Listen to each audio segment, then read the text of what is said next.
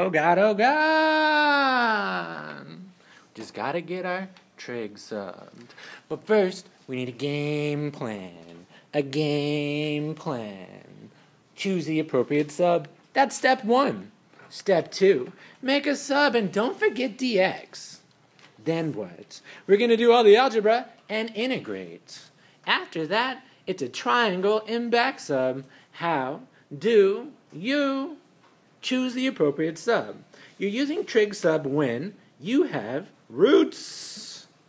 So, we're getting all radical on this. What do I mean? If you have a squared minus x squared underneath your root, then you choose x to be a sine theta. If you have a squared plus x squared, you choose x is a tangent theta. If you have the square root and it's x squared minus a squared, then you choose a secant theta. Why? Because it performs these identities.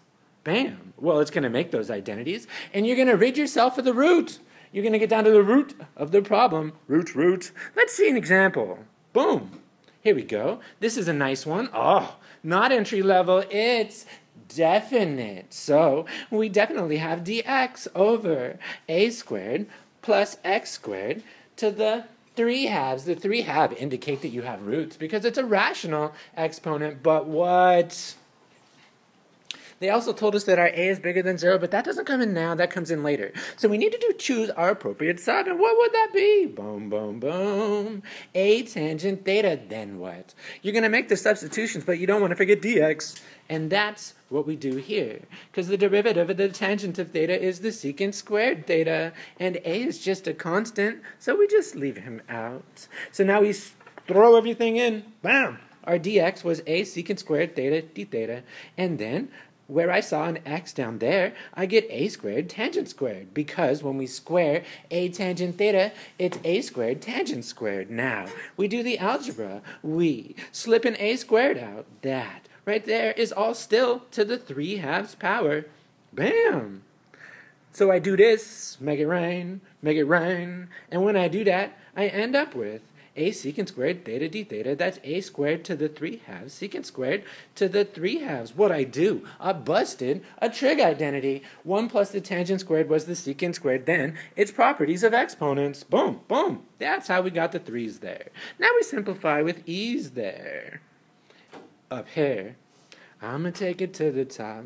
And we have d theta is over a squared secant. Whoa. Where did my third go? Oh, the secant reduced. I see. Can't.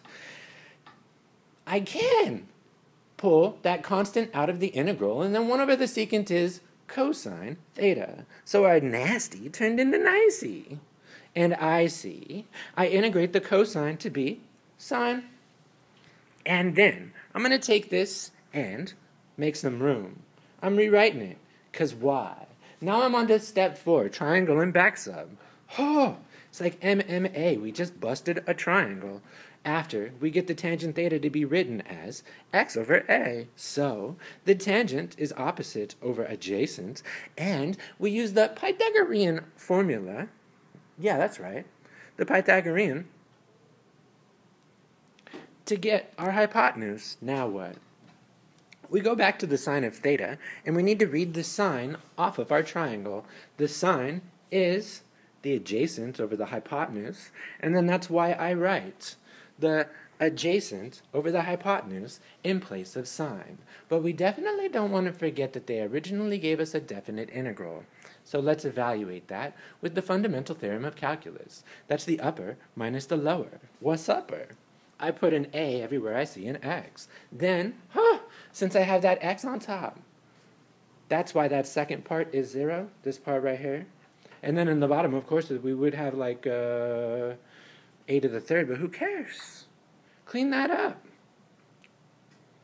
Did it. Finish him. Yeah. Box and flower.